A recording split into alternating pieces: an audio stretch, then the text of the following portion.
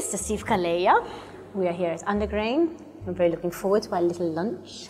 And I know that you have some really interesting pastimes and hobbies, so I'm excited about that. Number one, your cars. If you had to sort of choose your favorite, what would it be? Oh, wow, that's a difficult one. I knew it would be. But I would have to say it's my mother's Fiat 500. Seriously? Yes. But why? Well, first of all, you know, it was a brand new car that she bought, Yes. and I kept.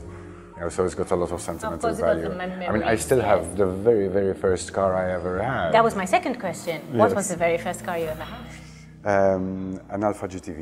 It's just been a passion of mine ever since. Fantastic. I'm not going to say ever since I can remember, because it was But yeah, a but exactly. long time ago. Exactly. So I started racing in Malta, doing hill climbing. Okay. And quarter miles, you know, Ta'ali. We used to go to Ta'ali those times. You know, so the passion was always Yes. there.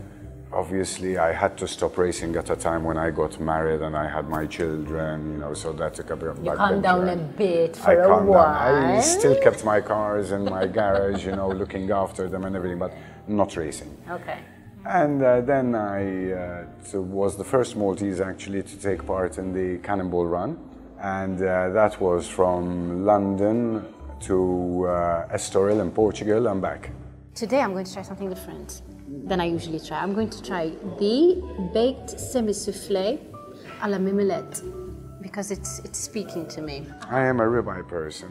I've had it. Black I can tell you Angus. that it's a good choice. Oh, and it's with bone marrow. I love bone marrow. There you go. And you're also passionate about something else. You like your house. I love my house. My house is my castle. It's my retreat. Your haven. My haven, exactly. That's the word for it. I love pottering around the garden. I've got my 30 chickens. I've got my... You've got chickens? Yes.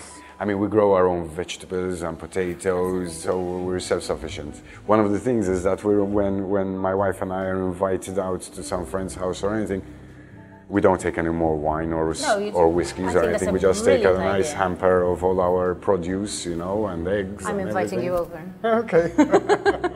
So tell me about a man kitchen. So the equipment that I've got over there is obviously my barbecue. Mm-hmm. But then I've got my smoker, and I also have a wood oven. When you said you are self-sufficient, you weren't joking. Something else I've discovered about you is that you are a film buff, which is something close to my heart.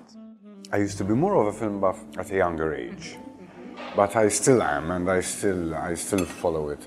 Very early in the morning when everybody's asleep, and I'll be awake because I don't sleep much. I sleep a maximum of 3 hours a day. So pretty much by the time I get up, you've already like watched a film, cooked a kebab, raced a car.